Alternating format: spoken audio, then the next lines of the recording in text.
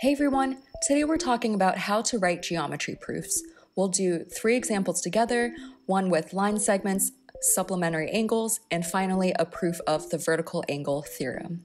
Before we get started, be sure to like and subscribe for more math tutorials like this. Let's go. Here we have a problem asking us to do a proof on a statement about this line segment. The first tip is just to understand the problem itself. In our given statement, this is something that is definitely true, and you're going to base all of the next steps in your proof on this statement. It says that point B is the midpoint of our line segment AC. In your head, you should already be thinking that, okay, this means the length of these 2 segments are equal. And it's asking us to prove the length of AC is 2 times the length of AB. Since we now understand the problem, let's actually get started on the proof itself. We'll always have 2 columns, one for statements and another one for the reason why that statement is true. To get started, let's always write down the given as our first step. So here we'll literally just write B is the midpoint of segment AC. And the reason is just that it's given. Easy points right here. For the next step, like we said earlier, because B is the midpoint of this line segment, it's fair to say that the segment AB is congruent to the other half of the segment BC. And that's just the definition of a midpoint. Tip 3, let's start applying rules to get to the end goal, which is usually the hardest part for me. In the end goal, or the proof statement, we're trying to prove that the length of AC is 2 times the length of AB.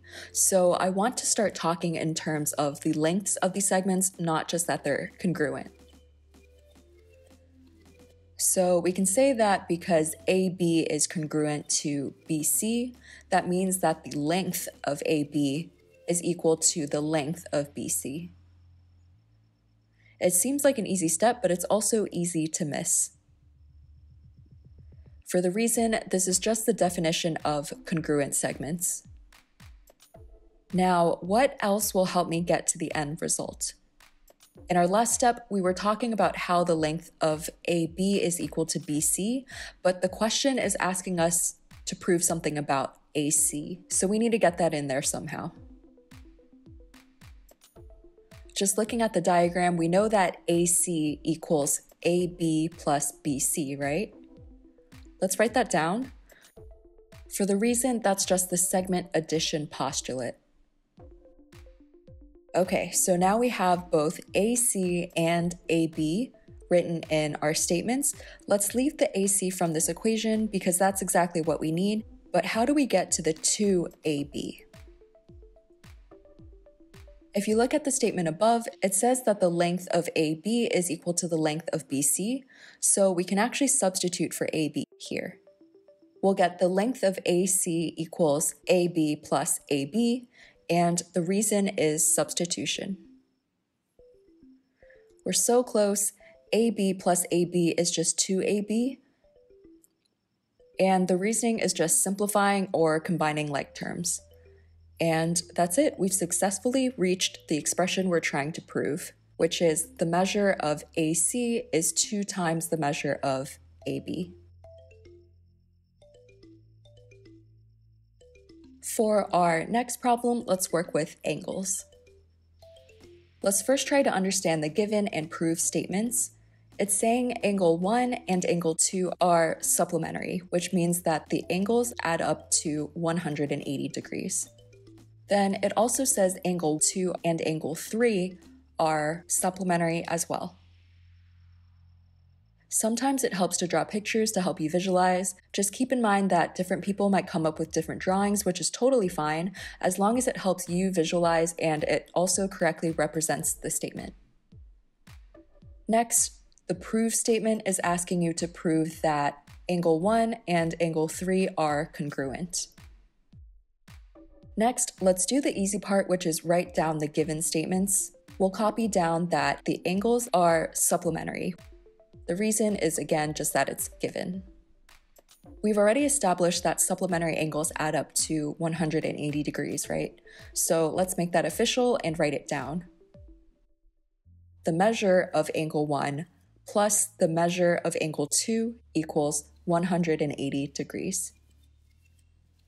Don't forget the m's, that's just notation because we're talking now about the measure of the angles.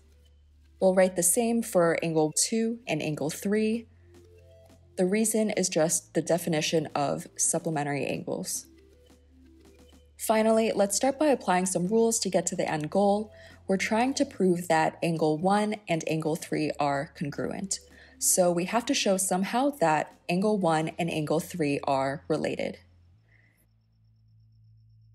Since this equals to 180 and this also equals to 180, we can actually just set them equal to each other. This is due to the transitive property. I guess you could also say it's substitution, but it's more specifically the transitive property. See how in our last step we have angle 2 on both sides of the equation? We can actually subtract the measure of angle 2 from both sides of the equation. It's just like in normal algebra. If you have a random x on both sides of the equation, you can simplify it by subtracting x from both sides. So this is like the same thing, but with angles. Now we have the measure of angle 1 is equal to the measure of angle 3. This is exactly what we wanted because that means angle 1 and angle 3 are congruent. And the reason is the definition of congruent angles.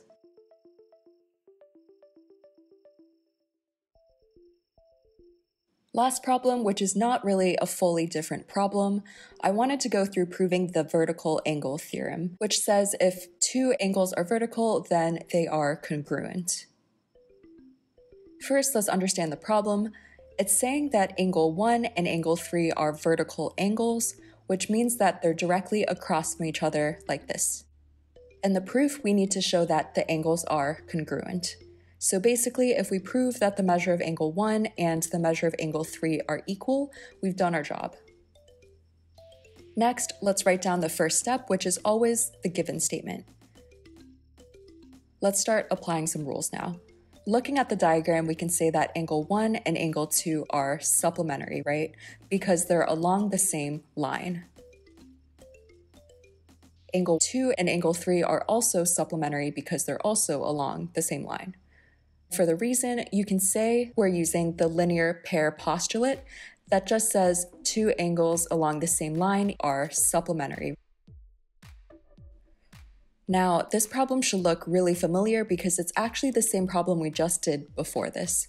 We can pretty much copy over the same proof, which gets us that angle 1 and angle 3 are congruent. I just mainly wanted to show that it can be intimidating if you're asked to prove a postulate or a theorem, but it's not too bad if you break it down like a normal problem. Alright, that's it.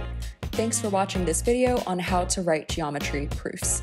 Coming up, I'll be going over proofs with triangles and parallel lines, so stay tuned. Again, be sure to like this video and subscribe for more math tutorials like this.